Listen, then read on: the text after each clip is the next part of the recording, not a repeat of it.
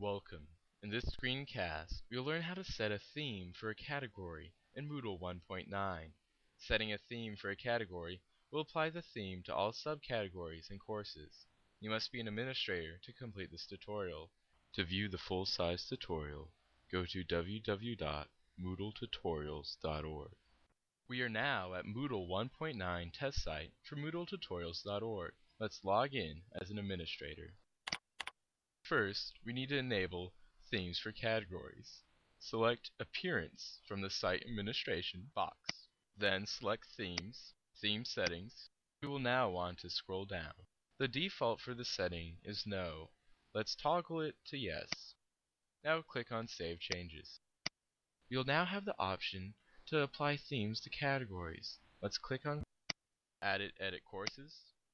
Let's change the theme of the woodworking category. Now select Edit this category. To change a theme for the category, click on the Force Theme option and scroll down to the theme you'd like. I'm going to select Wood. Now click Submit. It appears that nothing has changed. However, if you select Woodworking, we can now see the effect of our theme change. The woodworking category now has the wood theme applied. To the subcategory, theme has also been applied. Now let's go to a course. As you can see, the theme has also been applied to the course. Remember, the theme is only applied to the category, subcategories, and courses. On a different category, the theme for this category has remained the same.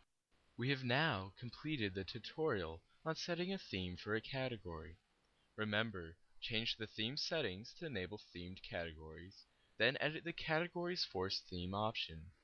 Also remember, setting a theme for a category will apply the theme to all subcategories and courses.